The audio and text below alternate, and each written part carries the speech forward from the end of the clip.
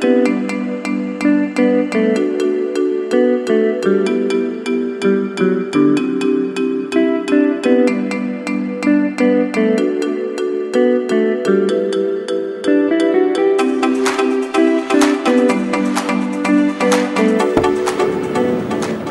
there, just wanted to give everybody a quick tour of my 2019 Promaster 2500. So I'll get started with what I call my garage. This passenger door will actually be able to go all the way open, and since I have a ladder on the back of this van, this one you really want to make sure that you don't swing it all the way open or it will hit. So I should put it out to about here. First I've got a propane shower. This is plumbed up to my 18 gallons of fresh water supply. I just flip a valve and then I'll have 60 psi of pressure over here at my shower. This here I fitted to just have 1 pound, it's a green Coleman propane tank, and I'll screw it on there and that'll provide many showers. So it works out very well. The other thing too I've done is I did a quick disconnect here, so I can quick disconnect it and I can put a nozzle on it. So if my mountain bike is all muddy, I can spray it off before I put it back in the van. So a big reason why I went with this layout here is because I haul this paramotor around a lot. I actually just got back from a 3-month road trip where I went around to different sites in California and Arizona, hauling the paramotor around and flying. So having something that I can slide this in and out was a huge priority for me. So quickly I can take this paramotor out, and I've got my paragliders here and here, and then I've got a Home Depot tote that I keep a lot of extra food, supplies, different knickknacks in, and then over here I've got my 29-inch mountain bike. So that's when I figured out how high I wanted the bed to be. I just measured how high it was to the top of these bars. Now the mountain bike I put on a fork mount, and this means it can go in and out very quickly, and I can also, if I'm not hauling the paramotor, I can put 4 bikes or something in here. So I really like that usability. Now also, if I'm not hauling the paramotor around, I'll actually switch this mattress out with one that's a bit wider. This one here I actually cut down 10 inches to allow my paramotor to sit behind it. So it's about 44 inches wide. It's a full length, 75-inch long, so that's one of the best things with these Promasters is it's the widest van, so without adding any sort of exterior flares like some of the Sprinters do, this will fit a full-size mattress in width-wise. So yeah, I'll just, if I'm not hauling the paramotor around for a bit, I'll just go over to my friend's house where I have my other mattress stored and swap the mattresses out. It's really not too bad of a challenge, and definitely makes it more comfortable if I don't need to have this paramotor around. So one of my favorite additions to the van was this roof rack. It's just 2 crossbars that are mounted to the factory mounts, and there's actually about 4 factory mounts along the roof of this. So I picked the back 2, and I've got my Yakima Skybox. It's the 18 model. And then I also built a cedar roof deck. So I'll head up there and show you that.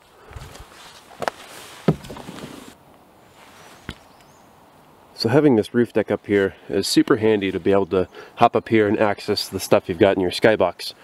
I personally keep my climbing stuff in here. I've got 2 backpacks, sleeping bags, all sorts of other outdoor gear in here. So it's a very safe and secure spot to store it, and it provides more interior space. So hop up on here. Also got my solar setup. These are 2 100-watt Renogy panels, and seems to be pretty adequate. I've had this set up for about a year now, and there's only been a couple times when I've actually wanted to put my batteries on a charger, and that's just pretty much in the winter time when it's cloudy for weeks at a time. So I've also put this rain cover on, and that allows me to be using my fan and having an exhaust while I'm cooking. So it works out very well. I should also mention that a couple other things I keep in this Skybox are actually my, I have 2 camping chairs that I keep in there, so if it's nice sunset or you have a nice view or something, then it's nice to pop up here on the roof deck and watch the sunset. So it's a nice vantage point from being up here at about 10 feet up. Now I'll take you inside the van and show you what I've built out in here. So starting at the front, these are some blackout curtains. I actually just put them on Velcro, so I have Velcro on the top and on the sides. If I'm at somewhere with a nice view, then I can remove this Velcro and see out the window. Over here I've got my full height wardrobe. It's a really nice storage spot for your clothes. It's kind of nice to keep them all in one spot. So I've got lots of room for hanging clothes up there, and then bins down below for other pants and underwear and stuff. I've also put a full length mirror in here, so that's comes in handy. When I did build this out, I was realizing that if I built it too large, I wouldn't be able to get the seat all the way back. So I did leave a little bit of room behind it, so the seat will actually go all the way back and even recline a little bit. It just left me with some nice storage space down below. I can put some shoes or something else in. Next, I've got my upper cabinets. I built these out of 3/4 inch oak plywood. I put a couple struts in either side so they'll stay open. I've got some books in there, got my hygiene bag, some extra food and whatnot. And then over in this side I've just got some smaller totes and whatnot for sorts of other stuff. So works out really well, provides a nice little bit of storage. So as far as my sink, I've got a stainless deep sink. I believe it's called the Zero Radius sink. And I put a soap dispenser in here, and then I've got a stainless faucet. Expect about the same flow that you'd have in a house. It's a Sure Flow, I believe it's a 60 psi water pump, so it works very well. It's provided me with so far about a year of awesome service. Now these lights, I actually have they're tap light to where you can just have one or all three of them on, and they also link up with this remote here, so that can come really handy. And then this remote here is for my MaxxAir fan. Definitely recommend the MaxxAir fans over the Fantastic fans. They seem to be a bit better built. This one here has 10 speeds on it. It goes in and out, so if you want to pull fresh air in, or pull, maybe you're cooking something and you want to pull your exhaust out, works well for that. Speaking of cooking, I actually left the counter space empty just because I like to be able to set my computer over here and do some projects, or just having a lot of extra space is really nice. So I actually went with a small 1-burner camp stove. I actually keep in the bottom of here, so I'll just pull that out, put it on my counter, and I'll cook a meal and then put it right back in. It just makes sense for either 1% of the day that you're actually cooking to not have something that's permanently mounted to your counter. So these are 24-inch sliding drawers. This is a maple hardwood cabinet, so very durable, will last a long time, and if it's ever damaged you can just refinish it and get it back to new. So my water supply under here is in the back. I've got 3 6-gallon containers. I really like these jerry cans just because you can take them and fill them up at, say, a dog park, a drinking fountain, any sort of hose spigot. You don't need to be hauling around a 25-foot hose and fill up a water tank. In my opinion, these are the way to go, whether you're doing weekend trips or you're in it full time. So this setup here will last me usually about 10 days of fresh water, and then I'll have to refill. Over in this bench, I've got all my electrical routed.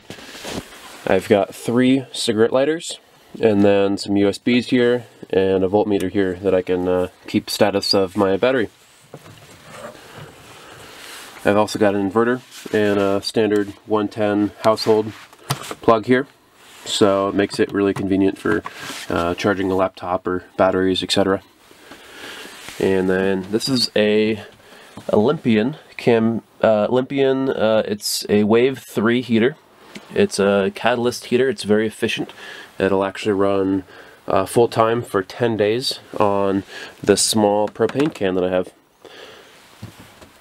This is just a big pantry area. Just kind of throw things into it, and kind of looks like a bottomless pit. So it's nice to have canned food and whatnot over on this side, just because I've got a lot of weight on my driver's side. This over here is my inverter, and then I've got 200 amp hours worth of 12 volt batteries. I got a little fuse box over here. It's my charge controller, and in case my batteries are ever low in the winter time, I've actually got a battery charger down there that I can plug into a house or something like that and charge it up.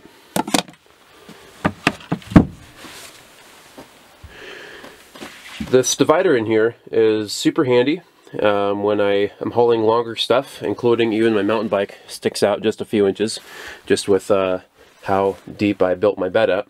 And when I want more space in here, say I'm hauling a paddleboard, or I'm hauling, you know, I've put a 14-foot kayak in here before, I can just open up the slider and have things stick all the way through. So slider opens full length, and it's a huge help for accessing anything you want in there. And then when you want it a little bit cleaner looking during the day, you can just slide that closed. This over here is a Dometic, I believe it's a 40 quart or 40 liter fridge, and super efficient. It's a top opening. That's a very efficient fridge, just because your heat's not going to dump out as soon as you open it. So works very well. Just uses a very small amount of power. Thought about building a slide, so I'll have the fridge slide out here, and then that way I can build some sort of pantry storage above it. Could be nice and handy. So now with this mattress here, it does have a bit of gap at the edge, obviously, for my paramotor to fit in. But when I put my full-size 54-inch wide mattress, it goes all the way to the back doors. It's at a height to where you can be sitting on the bed, having your back against here, and you won't have to crunch your head or anything like that. So it's very comfortable. I even put some Velcro strips up there right above the bed, so I can just Velcro my phone up there and watch a movie or two at night. Now I do have 6 puck lights in my cedar ceiling. These are on 2 light switches. Front lights, back lights. I find that location there is nice for entering and exiting the van. Makes it really convenient to get the lights. You obviously see I do not have windows in this van. After living in vans for about a year and a half, I really don't like having the windows. If I want fresh air, then I can open up a door, open up a front window. But as far as security goes and insulating goes, you're definitely better off having no windows. So a lot of people that I talk to that do add windows, say a few windows in the back or on the sides, they'll regret putting them all in, just because you're having them covered up about 90% of the time. So works well for me. It's just the way that I decided to build this out. Well, I think I've covered most things in this van. If you have any other questions on the build, definitely drop me a comment. Happy to assist. Highly recommend these Promasters. I've had this one for now about a year, put 15,000 miles on it. It's been amazing. The front wheel drive is really nice to have. It's a gas motor, so anybody can just maintain it and work on it. It's very simple. The dealership I actually bought this van from included a lifetime powertrain warranty, so it was just couldn't pass up the deal. So highly recommend these. They're a great vehicle, a great platform to build a camper on. So yeah, thanks for watching.